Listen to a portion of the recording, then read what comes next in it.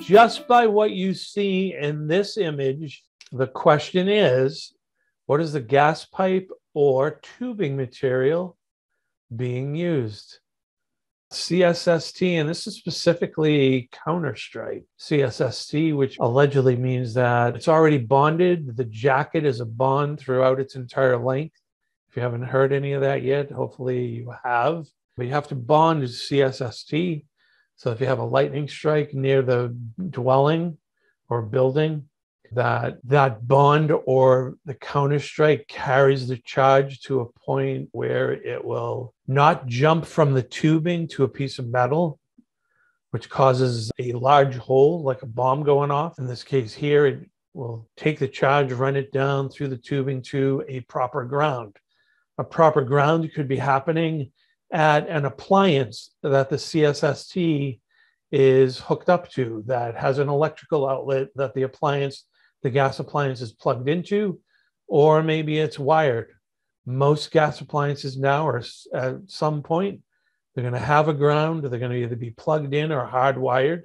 And if they're connected to CSST, and if you don't cut too much of the jacket away and you know how to install it because you were well certified, and you're a craftsperson, then everything is okay.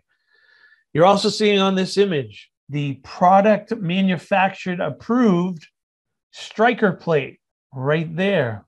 That's the striker plate. That striker plate is not the same metal striker plate or stud guard plate material that you will see when you go to a Home Depot or a Lowe's or your local hardware store.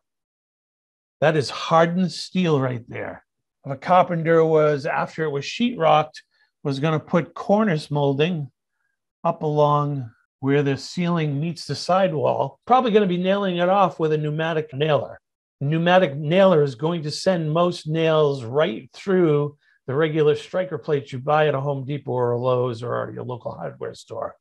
In this case here, hardened steel, it's not. It's going to bend it. It's not going to go anywhere. It's going to be sticking out of the wall. Carpenter's going to be a little irritated. It won't go all the way through, thus not ever getting to the CSST. And notice it's longer.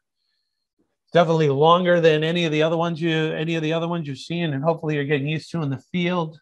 Because of that, all kinds of different moldings that can go on the wall that can actually come down well below where the connection or where the pipe is running through the top plate of the stud.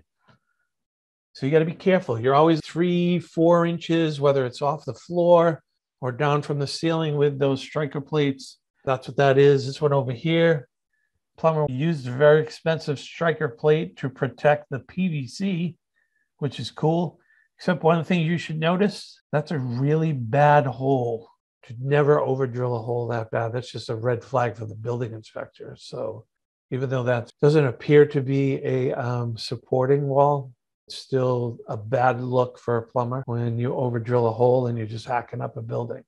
Always try to be neat, use hole saws, and don't over drill. Make sure you have the right size hole saw.